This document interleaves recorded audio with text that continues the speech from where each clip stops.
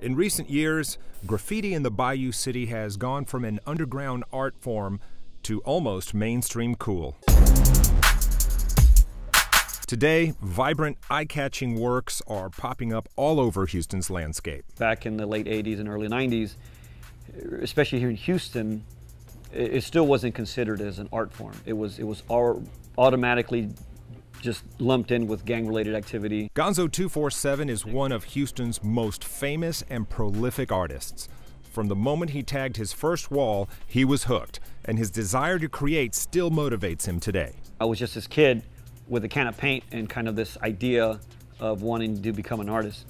And to go from that point to now where we have, walls that are sanctioned by the city. What was once considered vandalism has now become a full-fledged movement that is both supported by the city and property owners to national recognition. Houston is just now on that cusp of being on the radar of other artists as far as being a destination for street art. I can tell you right now that I've seen it all.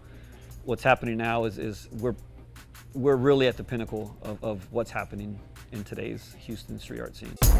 With more local artists on the scene than ever before, the boom in this colorful genre is just getting started. That's what I love about where we're at, is that you still have the renegade artists that continue to keep it on the underground. I think that Houston's finally got to a point where we have a good mix of art on the street. On Houston's east side, Ruben Dominguez, Fox 26 News.